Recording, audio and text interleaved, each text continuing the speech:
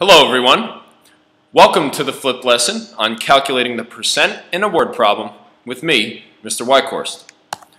As you watch this video, you can pause and rewind as many times as you'd like. I would like you to take notes on what you see, and please write down any questions you have about the content of the video. Right now, I'd like you guys to read the following problem and try to answer it as a warm-up question. So let's read it together. The school is running a fundraising goal for the 7th graders. If a student sells 25 magazine subscriptions, he or she wins a prize. Robert has sold 12 subscriptions. How many more must he sell to win the prize? Use a picture model to show your answer. So pause the video, try this problem, and then press play when you're ready. Okay, so now that you've solved this, let's see what an ideal solution would look like. To create a picture model for this, I can create a rectangle, a bar diagram.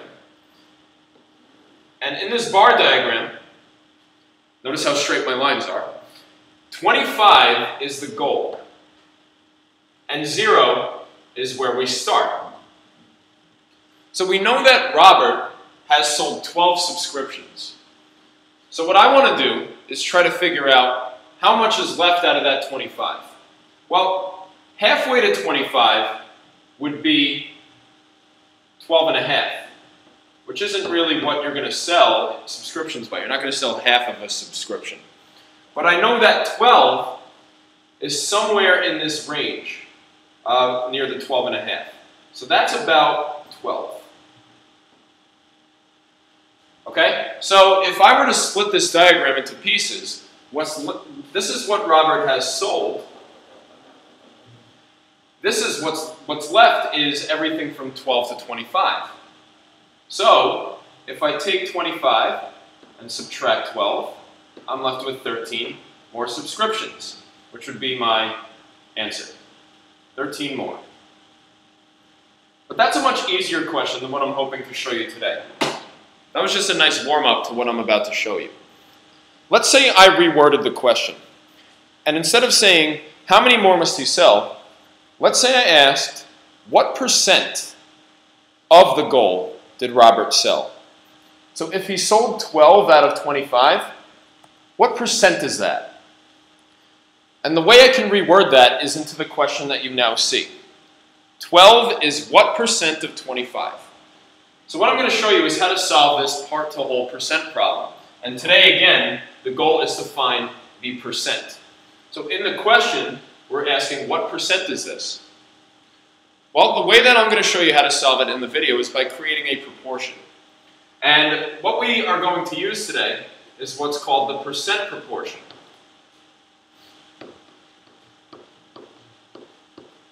Okay?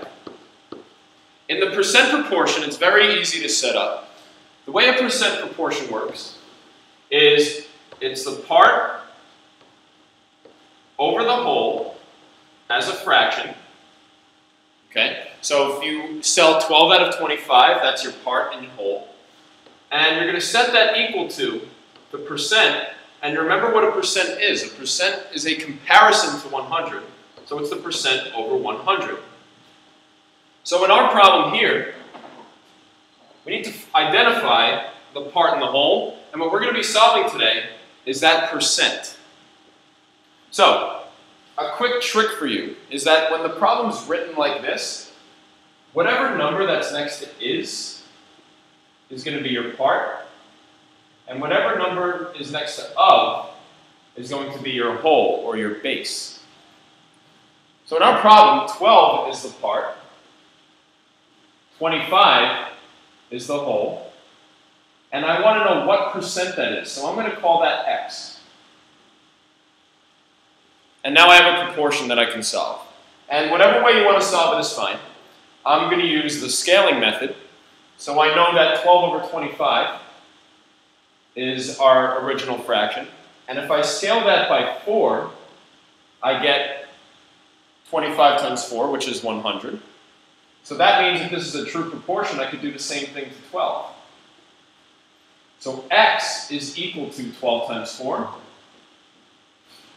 And 12 times 4, we know is 48, and that's a percent. So our answer to the question is 48%. 12 out of 25 is 48%. Another comparison for another problem that would make sense here would be, let's say I gave you a test out of 25 points. If you got 12 of those points, you would get 48%, which is not good, so don't get that. So let's see if you guys can apply that. Let's look at another problem that's similar. I would like you to pause the video and try to answer this question, and when you're ready, press play. Okay, so in this problem, Jerry got 19 out of 25 points on a quiz. What percent is this equivalent to? So the way that you should have set it up, if you use the proportion, is you should have done the part, which is 19, that's how many Jerry got, out of 25 possible points. We want to know what percent that is. So it's always x over 100 when we're finding the percent. So I could solve this the same exact way that I solved the last one. 25 times 4 is 100, and 19 times 4 is what will give me my percent, because it's properly scaled. So x is equal to 19 times 4, and 19 times 4 is 76%. So the answer to my question would be 76%. Which is not bad, but it's not great. But at least it's better than 48%. So, now that I know my answer is 76%, I'm going to show you one other way that you can actually answer this question. We know how to convert decimals into percents. So what I can do is take 19 out of 25, which is my fraction that I got correct, and convert that to a decimal, and then make that a percent. So, if I want to know what 19 out of 25 is as a decimal, I can see how many times 25 goes into 19, which obviously it does not. 25 doesn't go into 19. So I'll add a 0 and a decimal at the top, and add a 0 to 19. I know 25 goes into 190 7 times, and that gives me a remainder, when I multiply 25 times 7, a remainder of 15. So I add a 0 to that, and 25 goes into 150 6 whole times. 6 times 25 is 150, and my remainder is 0, which means I'm done. So I've converted 19 over 25 to 0.76. But to make 0.76 a decimal, to make 0.76 a percent, all you need to do is multiply it by 100. Or essentially, you're moving the decimal point 2 spaces to the right. So that would be 76%.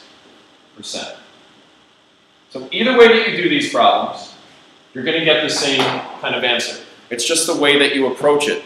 The methods are always the same. Whichever way you want to choose that's easier for you is fine. So, now that you've watched the video, I encourage you to watch it as many times as you need to. And now I'd like you to also go on the website and fill out the Google form that goes along with the video. But other than that, thank you for watching.